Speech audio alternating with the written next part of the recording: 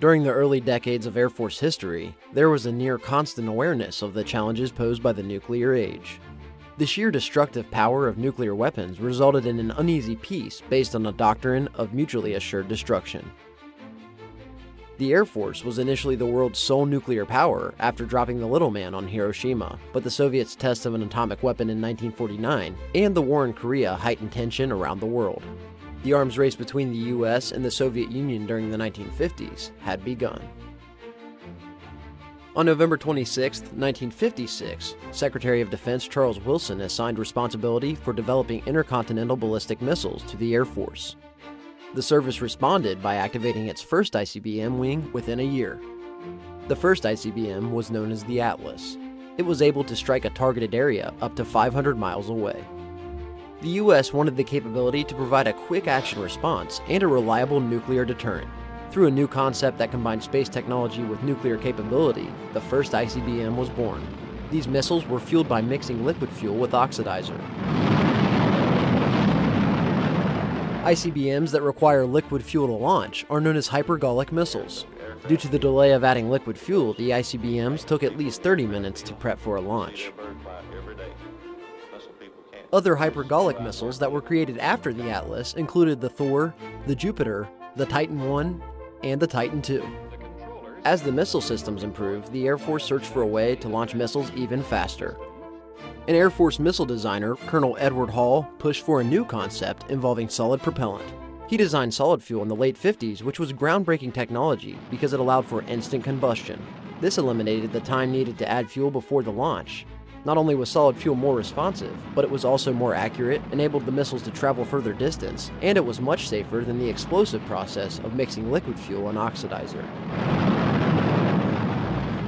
By 1958, the Air Force had its first solid fuel ICBM, known as Weapon System Q. Colonel Hall changed the ICBM's name to Minuteman as a symbolic reminder of the country's military past and to reflect the quick response time of the missile system. Its ability to launch within minutes separated the Minuteman I missile from all previous ICBMs and paved the way for the future. The Minuteman was designed to be an efficient, reliable weapon system. It was lighter and cheaper to manufacture than other systems. Additionally, the new system could be mass-produced, be operated and maintained by small crews, and automatically monitored for condition and combat readiness. By 1965, the Air Force had an operational force of 800 Minuteman missiles located across 6 stateside bases. The improvements in manufacturing didn't end there. In fact, Commander of Air Force Systems Command General Bernard Schriever had come up with a more efficient way of manufacturing high-quality missiles through the idea of parallel development. He issued contracts to multiple companies for each major missile to speed up the innovation process. His idea of parallel development ensured multiple weapon systems were under research, development, and production at the same time. General Schriever is credited as the architect of the Air Force's ballistic missile and military space program. Science is dynamic, and real progress must be constantly pursued. Between 1969 and 1975, the Minuteman I system was replaced with modernized Minuteman II missiles. The Minuteman II had improved propellant, allowing for even longer range and survivability of the system. During the replacement of the Minuteman with Minuteman IIs, the Air Force contracted Boeing for research and development of the next phase of the weapon system, Minuteman III. Until the Minuteman III, all previous ICBMs had one warhead that could only strike a single target, plus the systems were hard to retarget. Minuteman III had the ability to carry up to 3 warheads, and it had rapid retargeting capability, making it easy to switch targets. This gave planners a lot of flexibility and saved time. Minuteman III had a better guidance system than its predecessors, known as the Multiple Independent Delivery System. This made it more accurate. Because of the ability to carry 3 warheads, it had more than twice the blast radius, and could strike targets up to 8,000 miles away. By 1977, 550 Minuteman IIIs were launch-ready, and the number of operational Minuteman IIs were reduced to 450. In the late 70s, the Air Force requested a more accurate and larger ICBM. By 1985, the Air Force developed an ICBM that carried 10 warheads known as the Peacekeeper. The Peacekeeper, or PK, was very responsive and accurate, but was a high-maintenance ICBM. It was later deactivated in 2005, leaving the Minuteman III as the US's premier ICBM. Through the state-of-the-art improvements, the Minuteman system continues to evolve to meet new challenges and assume new missions. Modernization programs have resulted in new versions of the missile, expanded targeting options, improved accuracy, and survivability. Today's safe, reliable, and lethal Minuteman weapon system is the product of almost 60 years of continuous enhancement. Currently, Air Force Global Strike Command oversees the nation's 400 combat-ready ICBMs, which are the top cover for conventional forces around the world. They stand ready to deploy 24/7, 365.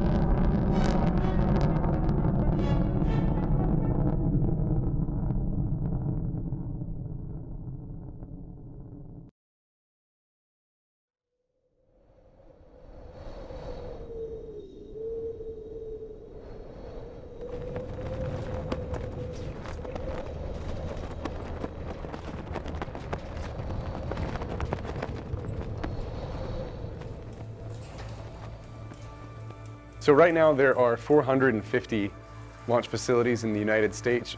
Each wing will have 3 squadrons. Each squadron will have 5 launch control centers, and each control center should man 10 missiles. On a daily basis, you walk into work and you know what the possibility is that what could happen, but you hope for peace, plan for war. That's the way that you need to take it on every day when you're going into work.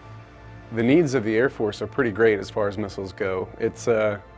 It is the Tier 1 function that we provide. It allows everyone else the ability to operate because we do have that constant deterrence going on. So everything is allowed to function because of our strong nuclear presence. Nuclear deterrence is the bedrock of our national sovereignty.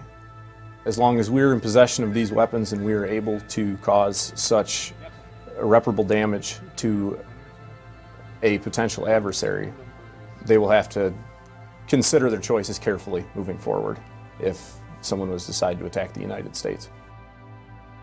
Some of the equipment is very old, but they have been refurbished quite a few times. The fact that our weapon system was fielded in the late 1960s and ceased production in 1978 and is still operational is a testament to our maintainers. The fact that we keep revitalizing how these weapons are used and how they're maintained. Those guys in the maintenance field are working so fast and they've got their stuff so wired tight. It's really something else to see. It's pageantry with how much that they have rehearsed and how well and how efficiently they can work. With the missile itself, I mean, it's about 60 feet high. And you can see pictures of it, but it doesn't really do it justice until you're standing next to it. And it's really quite astounding. The power of these things and the destructive force of these things is really pretty impressive. My wife has a great grasp of what I do. I think she understands the gravity of the entire situation as far as what we do at this job. If it was me personally, I would know that things in the world, the situation, the environment of the world is so bad that we had no other alternative but to use these. I know that what I'm doing is to protect my country and to protect the people I love. When Colonel Paul Tibbets was piloting the Enola Gay mission, their in-brief before they departed actually consisted of the mission planners telling them that the power of the weapon system that they're about to drop over Hiroshima could knock the Earth off its axis. So they went into that with a bit of an unknown when they were prepared to carry that out, which they did. And I can imagine that would be a pretty intense experience, but zero hesitation to key turn.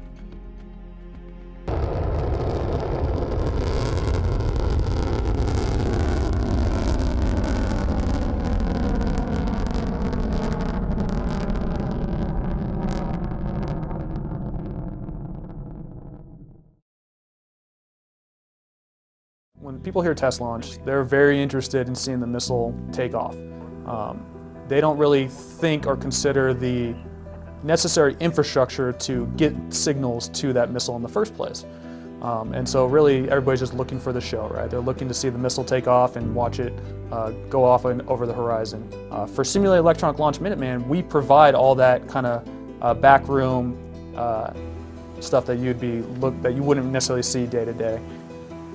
SELM is important because it underpins our nuclear deterrence and our ability to provide nuclear deterrence for our people and for our allies. Missileers are the eyes on the system, and we can validate the commands are sent and that they're received by the launch facilities and that they're executed properly. Our role is to also validate that when the ALCS, the Alternate Launch Command System, is in the air and that they are transmitting their launch commands to the test LFs, that those transmissions are received and that they are in fact responding correctly to those tasks. With the nuclear deterrence aspect of it, it gives our technicians a chance to actually see, no kidding, hey, this equipment actually does work. And that's a message that they can take back to their friends and family and tell them to, hey, yes, we've had this missile system around for a while, but we just don't use it when it launches. We use it every single day. And this is just one key portion of it to show them that when we're ready to launch, the Minuteman III will launch.